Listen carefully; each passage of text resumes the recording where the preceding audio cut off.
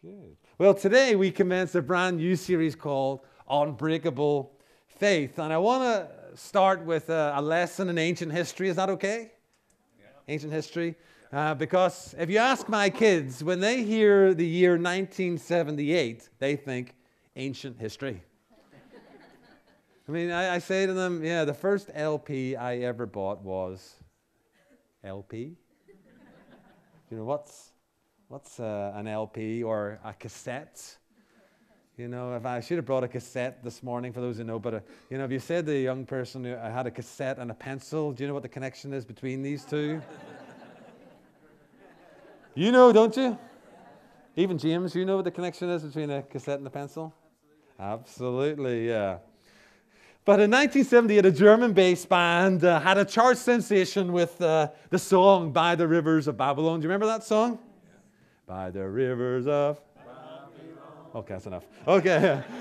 But what most people who sang this song didn't realize was that it didn't come from the secular charts. It actually came from the Old Testament charts. It came from one of the Psalms, Psalm 137. And in Psalm 137, verse 1, it says, "By the rivers of Babylon we sat and wept when we remembered Zion." My goodness, that's very biblical language. What's Zion? Okay, Jerusalem, right? Mount Zion. So that's what they remembering Jerusalem. Now, thankfully, the Psalms aren't like country and western songs, but are a record of, I suppose, of God's people's prayers. That's, I suppose, what they are. People responding to situations and their emotions and their feelings about the ups and downs of life. And if you don't know what to pray on certain occasions, then just get the Bible out, get the Psalms out, and there'll be something if you're happy, and there'll be a lot of stuff if you're sad. And if bad people are actually seem to be doing better than you, there's going to be a stack of ones where you can just get along with the psalmist and say, why are they prospering? And I'm doing the right thing, and everything's going pear-shaped for me at the moment. And in 586 BC, unfortunately, Chris isn't here to share about that this morning. Chris and Carol will be back next week. But in 586 BC, the superpower of Assyria exiled the people of Jerusalem, of Zion, into slavery to Babylon. Now, where's Babylon?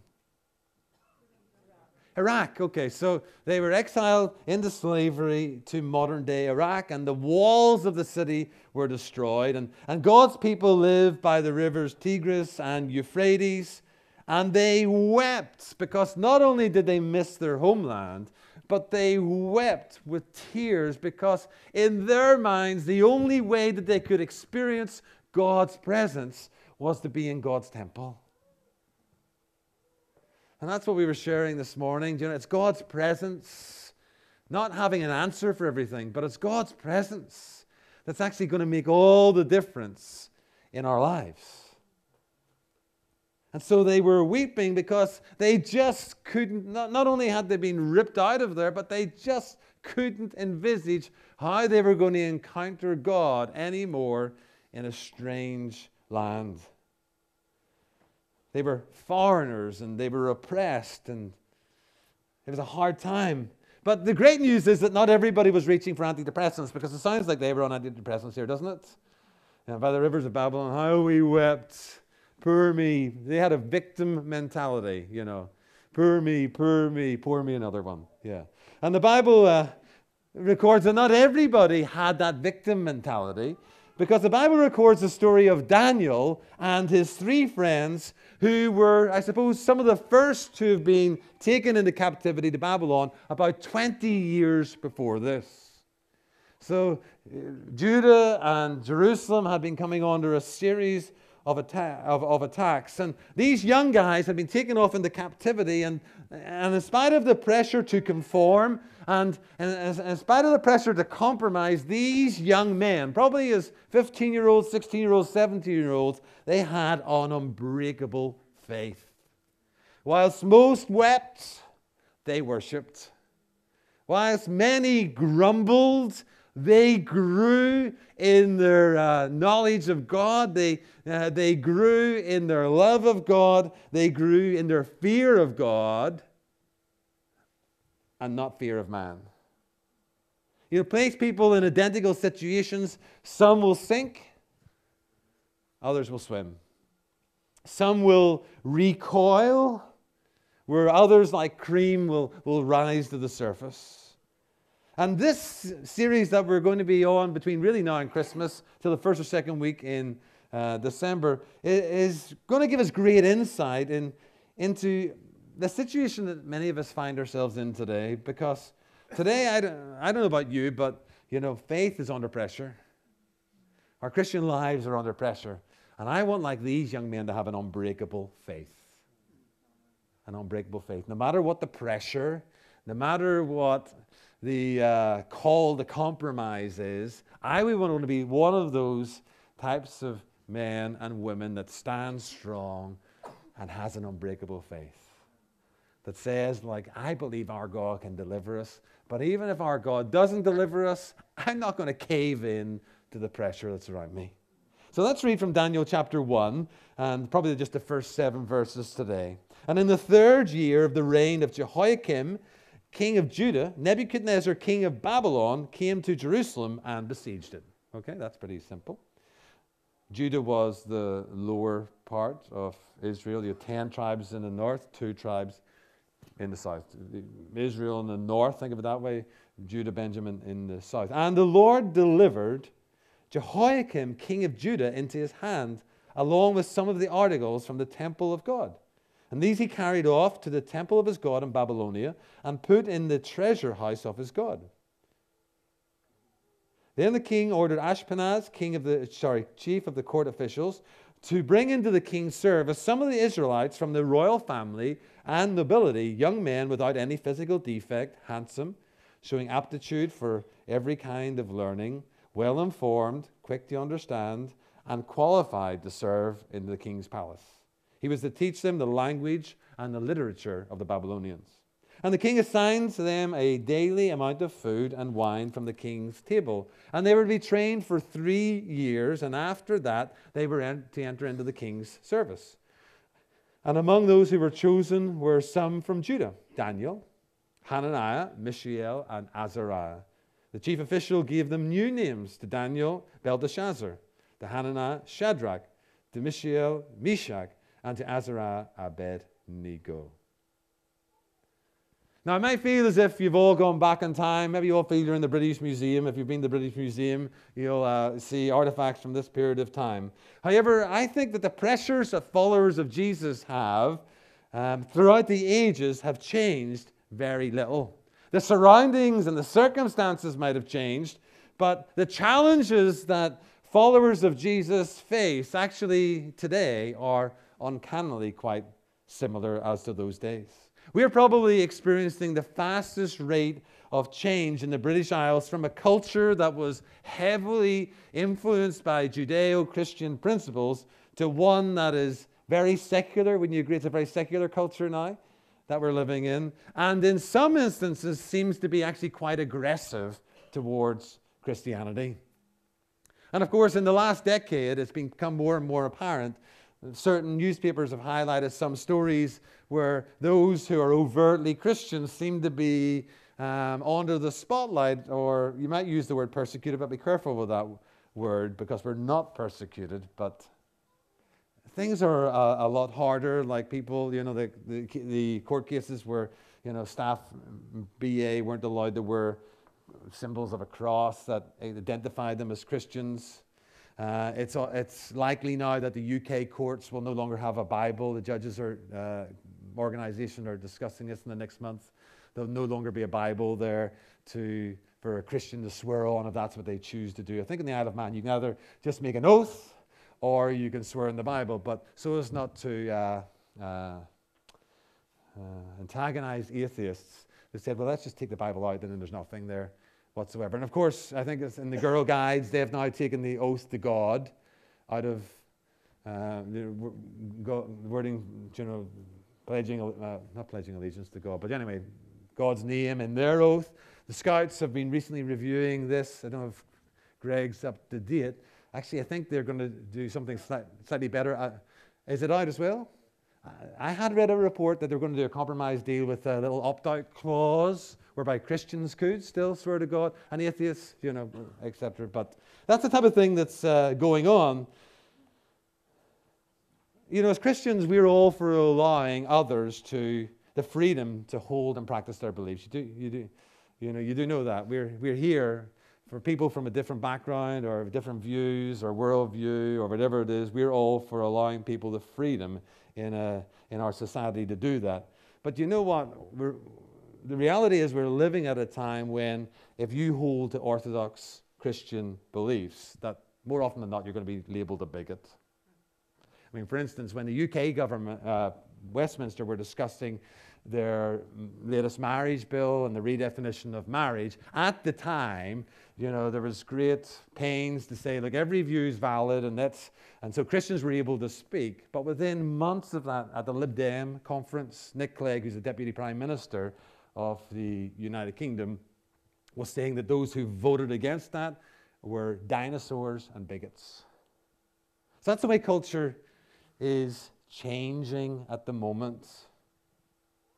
The new religion, you know what the new religion of the British Isles is? Political correctness.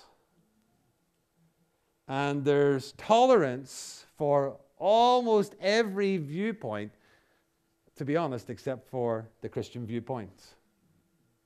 Because we believe in absolutes, that God doesn't change, that God's word doesn't change. But we're not here to regulate society.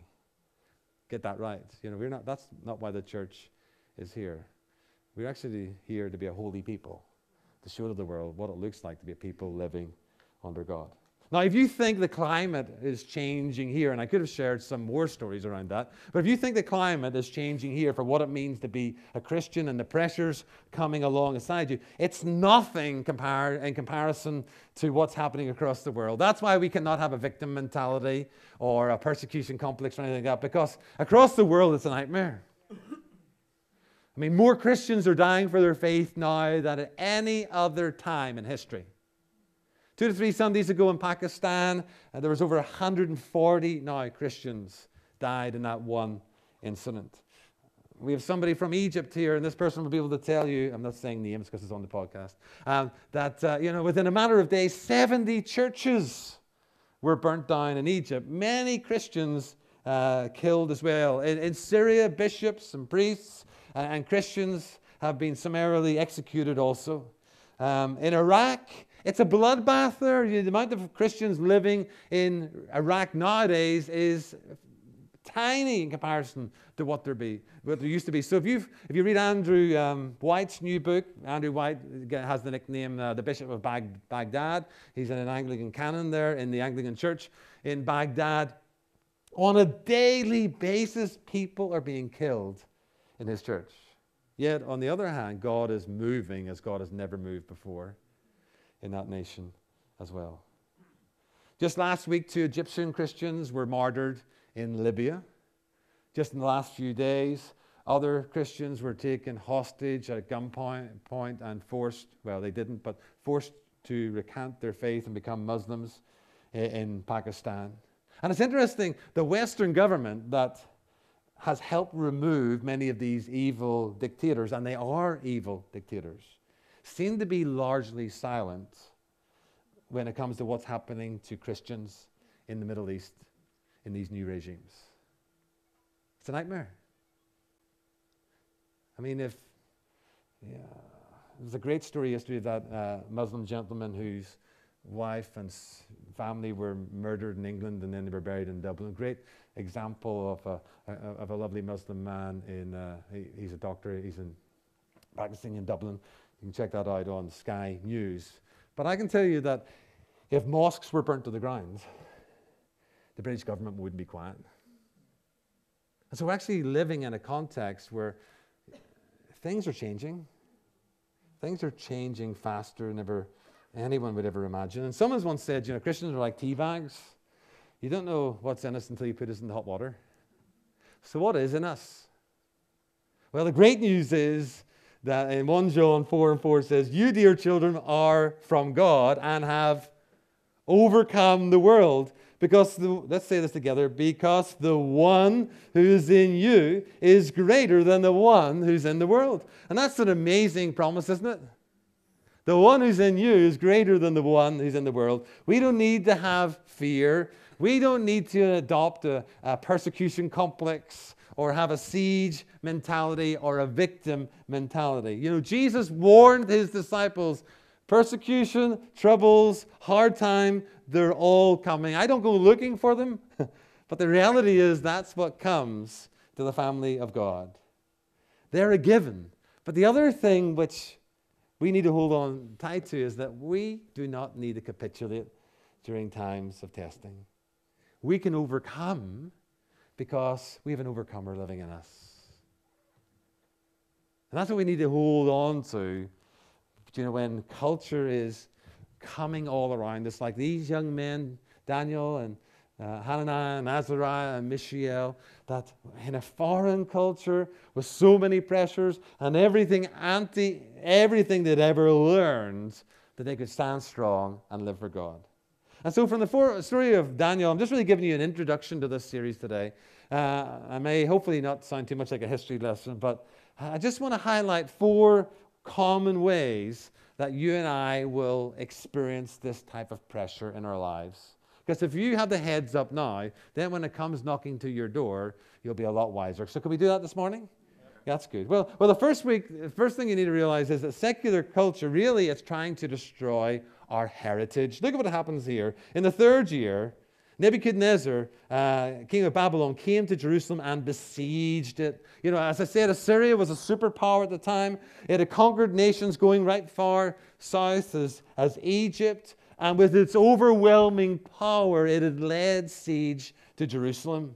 And I suppose in laying siege to this great city on a hill, it was restricting the freedom and the life and the movement of its inhabitants. So Jerusalem, or Zion, is under a stranglehold. Its long heritage is under threat. Now, what about us today? Doesn't it feel a little bit similar today? Now, what I do need to say to you is that you do know it's God's will never to have Christian countries. You do know that? I get wound up all the time with people that kind of say to me, this is a Christian nation, as if we do not want to have a Christian nation. You do know that. You do know that. People are looking at me blankly. God has a bigger vision than a Christian nation. It's called the kingdom of God. You got that? We're not that's why we don't see, state church and stuff like that. It's not about having a Christian nation. It's about the kingdom of God coming on earth. God's rule coming on earth. We were never supposed to be, our goal isn't a Christian nation, but throughout the British Isles, this Christian heritage, which we do value, is under threat. And what you need to understand is it's not the average Muslim or Hindu that is picking on what many Christians hold dear, but rather militant atheists. So if you read Dawkins, for a Christian or anybody religious, Dawkins will say things like, well, bringing up your child with a faith is akin to child abuse. That's the type of language. And I'm not making this up. I read Dawkins stuff. So that's the type of culture that we're living in. People are trying to destroy this Christian heritage, and they're very evangelical about it, if I can use that word. They're very evangelical about it.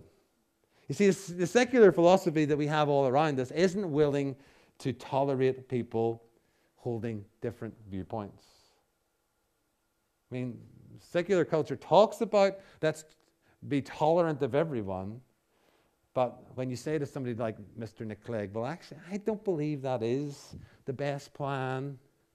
Actually, people like that won't be tolerant of your opinion. And so they seek to remove many things that we hold dear as Christians from our heritage. So simple things, whether you see many people have to go to tribunals, maybe because they asked to pray for a patient or something like that, or wearing crosses. Been stories all over the summer of different street preachers. I'm not into street preaching per se. I think you need a lot of wisdom in that, but quite a lot of instances of Christian street preachers being arrested because people in the street just simply start making allegations against them, and Maybe they're released within a day or something like that. But this is actually happening in the UK. You know, people just don't want to hear the Christian point of view. So just be aware of that. You know, the culture we're living in is seeking to destroy our heritage. But don't be a victim, please. Just be aware. And I'm sure each of us can think of different ways in our own lives that's coming across. And also it seeks to deconstruct our faith. And the Lord delivered Jehoiakim, king of Judah, into his hand, along with some of the articles of the temple of Babylon. And these he carried off to the temple of his God in Babylonia and put in the treasure house of his God. Now, you're probably wondering, what on earth's going on there? Well, in those days, whenever one army conquered another people, they would take the statues of the gods and they would place the statues or sacred items into their God's temple. It was a sign like, we have won. You know, our God's bigger than your God, yeah? I think if you remember in the early chapters of Judges, the Philistines captured the Ark of the Covenant. Isn't that right? And they take the Ark of the Covenant and they put it into the temple of Dagon. I think it was a fish god. But what would happen every single day is that the Ark of the Covenant wouldn't change, but Dagon would be flat. Remember? You know, would be flat on his face. So, and here they just took away a few items, just symbolically, that were used in the worship of the God of Israel, just to humiliate the people. And later in Daniel chapter 5, when we get there, you see that the king at that time uses some of these special items in the wild parties that he's having.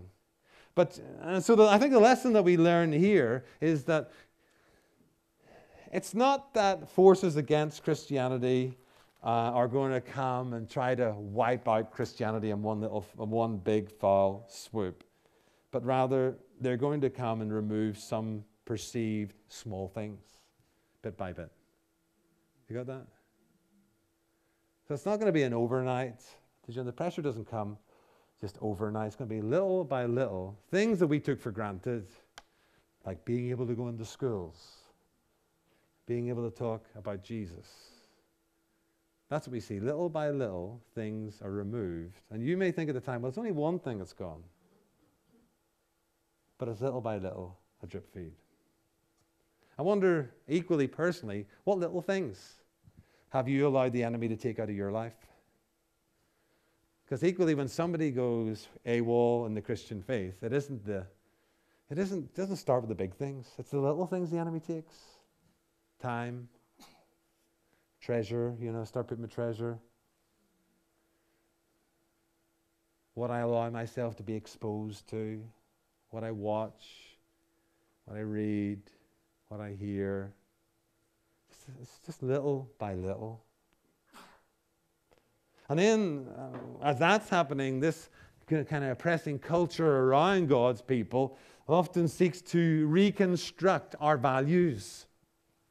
So it's taking things away, and then it'll start to put new values upon us. This is what Christians believe. This is what the church should believe. And again, it was never the king's plan, the Babylonian king's plan, to actually ever reign in Jerusalem.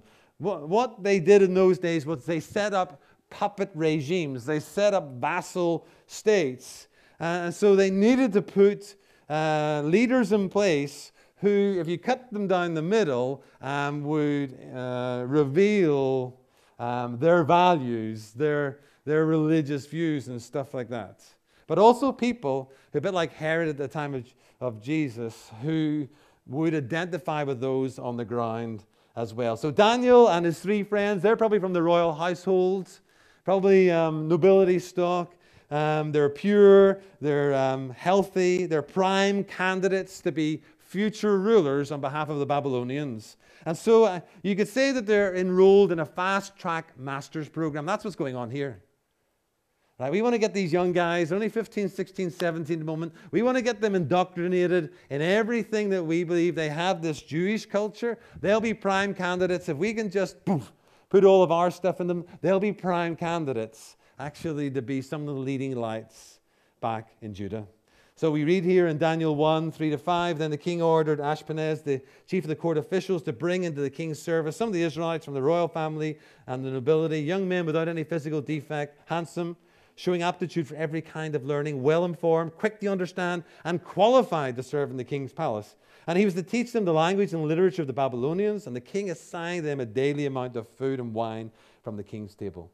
They were to be trained for 3 years, and after that they were to enter into the king's service. So they're on this fast-track master's program to be able to lead people in the way of Babylon, yet be able to look like good little Jewish boys at the same time. You know, it's interesting today, one of the biggest concerns that you hear from Christian parents is when their kids leave the nest and go to university. Isn't that right? Every nation where some of our friends, or the church family they're part of, one of their philosophies is change the campus, change the world. Isn't that right? One of their focuses is let's get onto the university campuses, because if you change the campus, that's where the future leaders are going to be. You change the world. But the Gospel Coalition, interestingly, just very recently did a survey on how young people responded in going to university. And what they've actually discovered is that the majority of young Christian people now, not surveys 20 years ago, but the majority of Christian young people nowadays going to university are 2.7 times more likely to grow stronger in their faith than to be weaker in their faith. And I think that should kind of help us as parents. You know, we kind of look at the culture that there is around us, that if we train our kids in the way they'll go, then when we do send them off to university, you know, we don't need to be paranoid or anxious all the time. Yes, there are pitfalls to watch out for, but many more are being strengthened on, are being great advocates for Christianity. I love it. So many are Living Hope young people, you know, that when they're at university and writing about, you know, what they're doing and how they're reaching out to others, there's great opportunities. That's where our young people need to be. Not wrapped in cotton wool. They need to go to the darkest places so that they can be light there. But I do give a word of caution. I mean, we do need to engage with our world, but we all need help. I'm not being arrogant here and saying, well, you know, if you just send your kids out there, everything's going to be sweet. Because, you know, I think one of I'm going to give a little bit of personal testimony. One of the leading lights, I would say, in the British church in the 80s was Steve Chalk. Anybody ever heard of Steve Chalk? Baptist pastor, etc., you know. And certainly he was very influential in the people that I hung around with. And Steve had has had a real gift for media. And he always found his way on the UK TV. He was always on GMTV, which is ITV's breakfast time program. Over the years, he became the most popular guest, I suppose, Christian guest, the number 10. But I can tell you, the friends that I have in the UK saw it coming.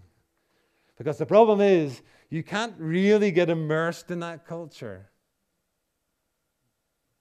You really can't. And expect nothing to change in you. And so, unfortunately, I think Steve Chalk today is one of those good examples of somebody who's gone way off the rails. You know, anything at number 10, thankfully it's a foreign government we're talking about. You do know? Yeah. You know, anything at number 10 comes out with, you know, that's liberal and woolly regarding Christianity. Steve's the first to put his, you know, rubber stamp on it. Like a nodding dog, I suppose. And unlike our 4 young heroes, he allowed his faith to be reconstructed by secular thinking. So we do need to be careful. I'm here being encouraging and confident and saying, you know, that, you know, we can send our young people to university. We shouldn't be paranoid. But it's great to see some back as well. Yeah, Sarah, unscathed from university. Yeah. And more passionate for Jesus than ever before.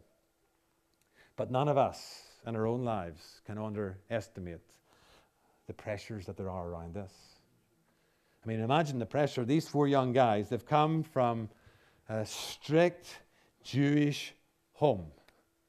And all of a sudden, they're finding themselves in a foreign place. They're removed from their family, and they're subjected to the intensive teaching of Babylonian literature. They're going to be forced to study the occult. They're going to be forced to study astrology and all sorts of things. But the reality is we have similar pressures. And it is like the proverbial story of the frog in the water. You do know that one, do you know about the frog in the water, that it just heat the water up a little by little by little by little, and it doesn't notice until the end it's gone. And so we need to be aware of this in our lives as well. You know, that it's not the overnight thing. It's just the little by little by little things that we would never dreamt of saying, doing, places we would never have dreamt of going. Little by little by little. And all of a sudden, we have adopted a way of living which is far from the ways of God. And lastly, is this helping at all this morning? Yep. You've all gone quiet, yeah. Lastly, secular culture, really what it's trying to do is undermine our identity. Among those who were chosen from Judah were Daniel, Hananiah, Mishael, and Azariah. And the chief gave them new names. To Daniel, Belteshazzar. To Hananiah, Shadrach. To Mishael, Meshach. To Azariah, Abednego. What's in a name? Well, everything's in a name. I mean, the people of Israel are descended from somebody, Shem. Isn't that right? Shem was one of the sons of Noah. And Shem's name means name. Yeah. Everything's in a name. You know, as parents, we think carefully about the name we give our kids. Anybody named their kid Judas recently? Any young adults out there? Okay. We think carefully about the names we're going to give our kids. Because when you hear that name, so when we called Phoebe, it was because Romans 16, there was a leader in the church, a deacon in the church, Phoebe. So I wanted to be like that. Anna, who's probably out this morning. Caitlin got Caitlin. Just trying to be trendy at that time.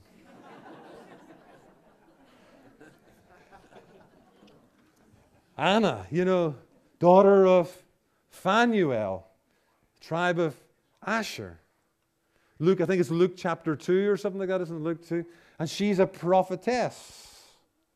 Names are very important. Jesus, when he met people, I'm going to change your name. I'm going to give you a new identity. People knew you as this, but actually from now on, you're going to be like that. I know it's not obvious from the English text, all these names had special meanings. So the Hebrew names that these young guys were given were all to do with the God of their family and of their land. So Daniel, God is my judge. Yeah. But then come along the Babylonians and say, we're going to change your name to Belteshazzar. Bel, protect the king. Bel is one of their false gods. Hananiah, the Lord is gracious. Imagine having the name, the Lord is gracious. Jonathan, doesn't that mean God's gift? Yeah. The Lord is gracious. But he becomes Shadrach, command of Aku. He was the Sumerian sun god. Mishael, who is like the Lord? Imagine that. Every time you meet him, who is like the Lord? Every time, every context, who is like the Lord? But this culture wants to give him a new identity, Meshach, who is what Aku is. Azariah, the Lord is my helper. Every time you meet him, every day, the Lord is an evangelist. He was an evangelist without any time anybody said his name is like an evangelist, The Lord is my helper. The Lord is the Lord is my helper. Abednego, servant of Nebo, who was another pagan god. You see, our identity is to be firmly rooted in Jesus. That's who we are. We are sons and daughters of God. That is our identity. That's why even in the church, we're trying to flip the church. There were no Pastor Jonathans in the New Testament church. There were no Apostle Pauls in the New Testament church. There was Jonathan who functioned as a pastor. Paul who functioned as... So it's not about, my identity isn't in a title, if you understand. For all of us, it's about, I'm a servant of God who functions in this way. But we kind of live in a world that people want to get their identity from titles rather than we often say from titles. So our identity is that we are a royal priesthood. That's who we are. We are a holy nation. We are a people who belong to God. And because that's our identity, that's how we're going to live. We are a holy people, a holy nation. And so we're going to live holy lives. That's our identity. But I don't know if you've discovered, but the secular world wants to label you based on your sexual orientation. I am what? Is that right? Are you this or are you that? But that's not. That's why we have many people that we love getting alongside that struggle with their sexual identity. And we say, stop labeling yourself regarding what you think at the moment your sexual orientation may be. It's not about that. Your identity is who you are in Christ. Gordon works for Stars, and we really value the work of Alcoholics Anonymous as well. But there is a weakness with Alcoholics Anonymous. Because when you go into an AA meeting, you say, hello, my name's Gordon, and I'm a... Huh? That isn't my identity if I put my trust in Jesus. I may be a saint who struggles with alcohol, but my identity is I'm a saint. I'm a temple of the Holy Spirit. See with me? I don't mean to give AA a hard time because they do a great work. But actually, there's a better way. We get our identity in who am I in Christ. And I'm loved, and I'm valuable, and I'm a son of God. So it isn't about my sexual orientation, which kind of pigeonholes me, or gender, or race, or wealth. We're not allowed those labels to stick to us. So when Paul wrote to churches, he wrote to the saints. He wasn't thinking of what some of us think of because of backgrounds. He's writing to you. When the saints go marching in, you're the saints. I'm the saints. I have a new position in Christ. I am now holy. I may struggle with certain things, but I'm now holy. And the name we bear is Jesus. That's what the Bible describes. We carry his name. And everything's in the name. It's the person's character. We carry the name of Jesus. Now, in the next few weeks, next week I'm going to look at how to actually not compromise and give in to that type of culture, but I just wanted to spell it out this morning. But as we close this morning, then let me highlight something really good. Regardless of what's happening, we're not going to adopt a persecution complex or a victim mentality or anything like that. Secular culture will not prevail against the church. Right. It says here, Daniel 1 verse 2, and the Lord delivered Jehoiakim, king of Judah, into his hand. Who allowed this to happen to the 4 young men and the nation of Israel? Who allowed this to happen? God. And actually, time and time again, it says in chapter 1, God gave this and God did that. So even though it appeared to be, these foreign so-and-sos, actually God was allowing this. And I take great comfort in the sovereignty of God, because whatever happens in my life is not beyond the reach of God. And whatever the enemy tries to do, and all the curveballs that come my way, and everything that kind of go that I just don't understand, they're always within boundaries established by God. The good, the bad, and the ugly. It says in Romans 8:28, in some things God works for the good of those who love him, according to his purpose. What? All things. The good, the bad, the ugly. In all things, God works for the good of those who love him.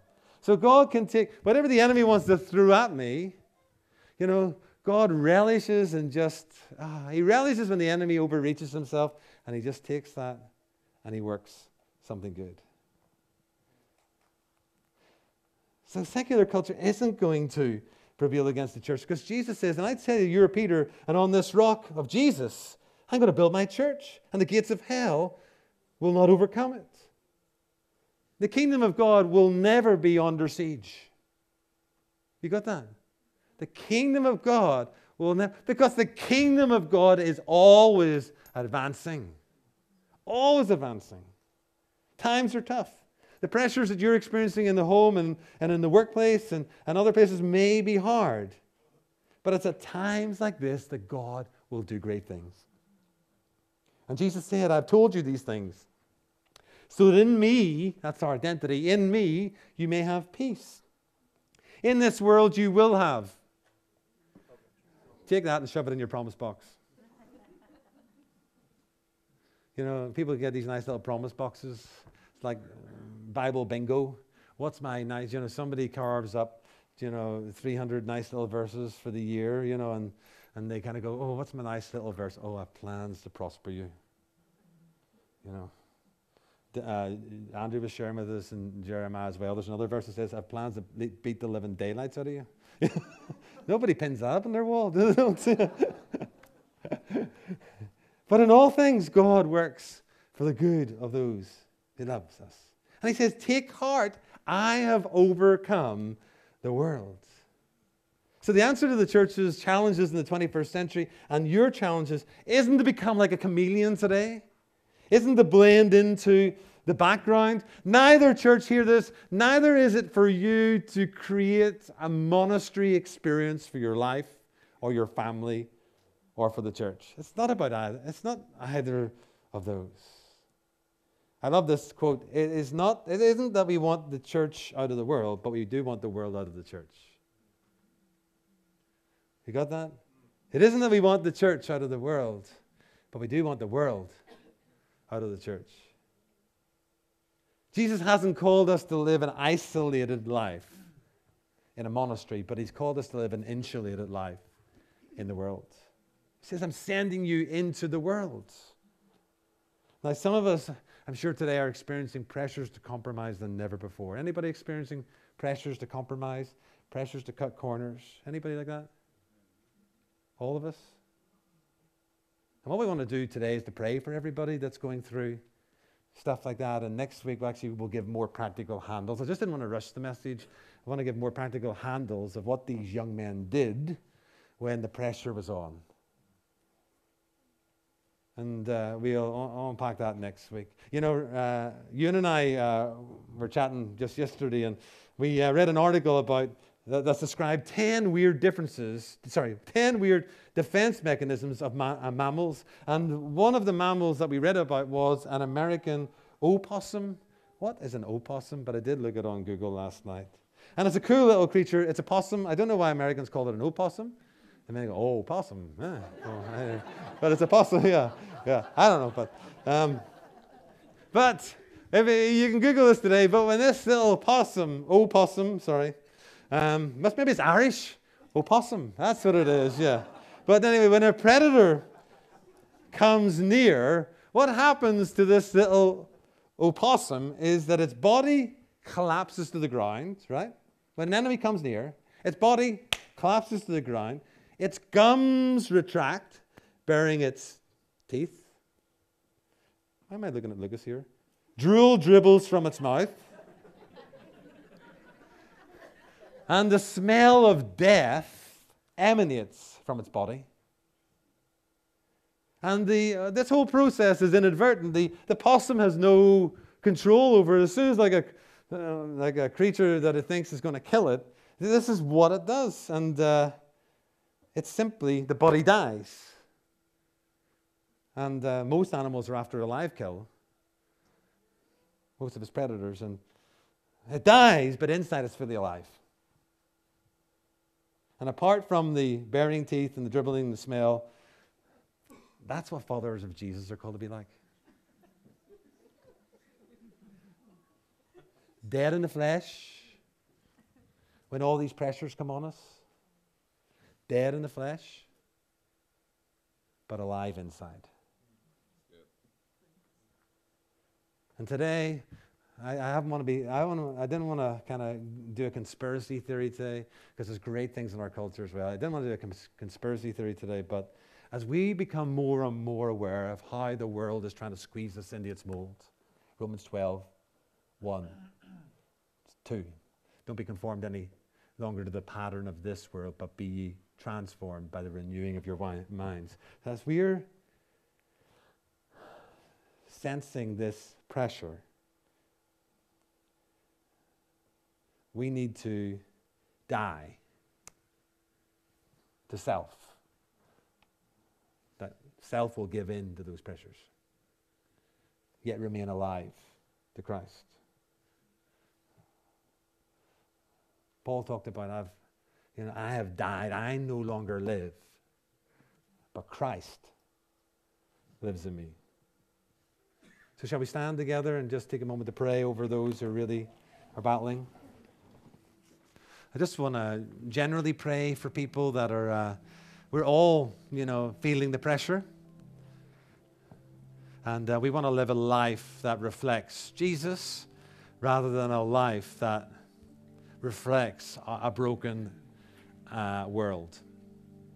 And I just thought it'd be good to pray for some of us today. And there maybe some of us generally are just feeling this pressure to conform, conform, when it comes to, I don't want to pick the easy ones, but, conform when it comes to how I respond to my sexual desires. We're all wired, and we live in a world that says you have a feeling, go with your feeling. But God wants us to go with Him and to enjoy all those blessings, but within a covenant relationship, which He calls marriage.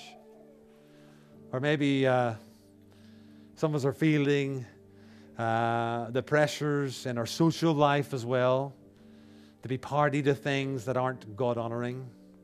Pressure in the workplace to do things that wouldn't honor God.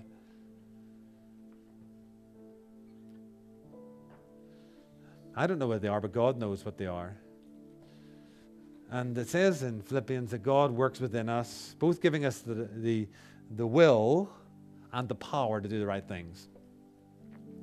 And I just really want to conclude just praying over some people that God already is working in you. He's pointing the direction that you should go, but you're wondering, have I got the strength to live the right way? Have I got the strength to do the right thing?